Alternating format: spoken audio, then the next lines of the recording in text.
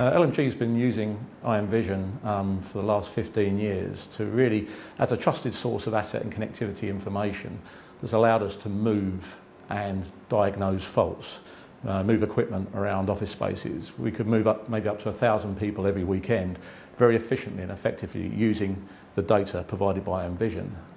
Over the probably the last 3 or 4 years, we've seen a big change in the workspace, a much more agile space, bring your own device, wireless environments. So there's been less of a requirement to move equipment around. So we thought the need to use imVision would slowly drift away, but we couldn't have been more wrong really, because by using the imVision data to track the equipment and using user authentication to tie the individual together with the piece of equipment, we could have a very good level of data about who was actually using the space.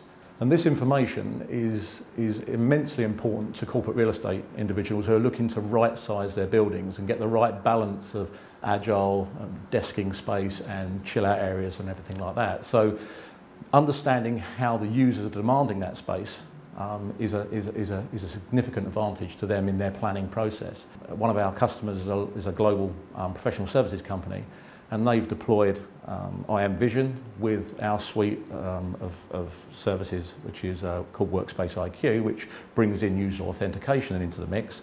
And they've managed to save a huge amount of money by doing this. They used it recently to plan for their new Manchester headquarters based around utilisation statistics. And from that, they managed to reduce the number of desks in that environment down from 680 down to 420. So that's a saving of over 25%.